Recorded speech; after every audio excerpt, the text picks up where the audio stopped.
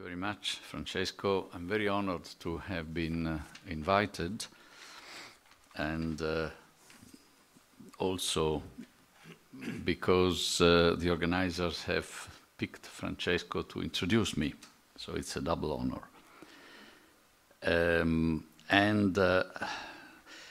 Yes, I have proposed a topic which is sort of intra-European economic policy divergences in Europe and their cultural roots. But to pay tribute that this is, of course, the International Atlantic Economic Conference, I thought I should start with an anecdote, which is transatlantic. I must say, and this anecdote as the starting point will reveal to you that I'm rather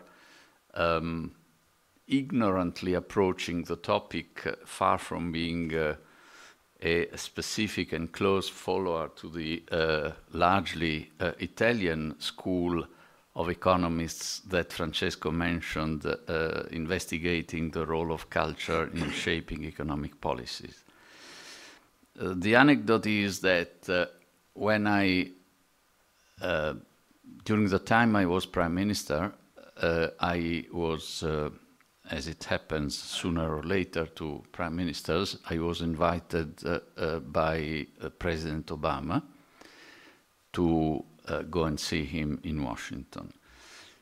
But the curious thing was that well before my trip, the US ambassador to Italy came to me to describe the scenario of the conversation with the president. And he said to me, don't be surprised if he will not begin the conversation talking about the Eurozone or Italy, because he has a more specific question for you. He will ask you, how should one approach Chancellor Merkel on economic policy issues?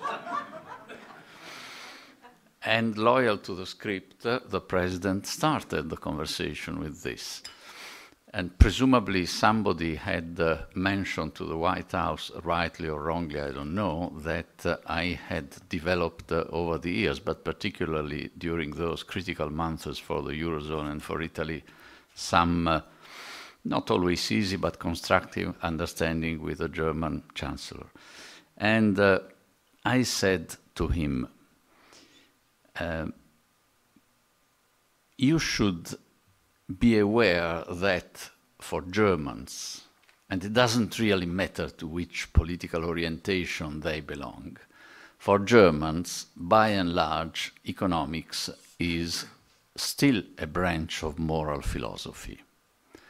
And growth is the product of virtuous, morally speaking, economic behavior of the individual, of the household, of the firm, of the state.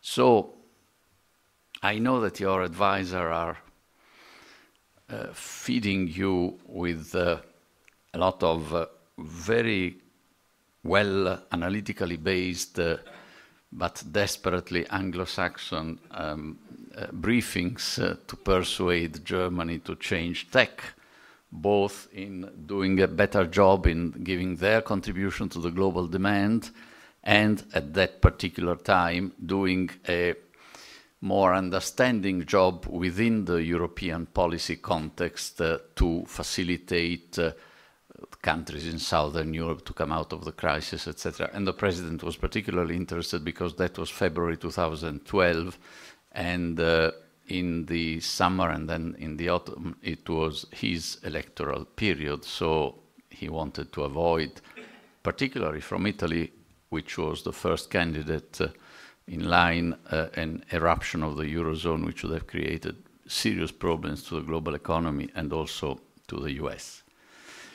And I'll conclude the anecdote by saying, so in my view, you will never succeed in a finite period of time to persuade Germans to reflate through deficit spending, etc., etc.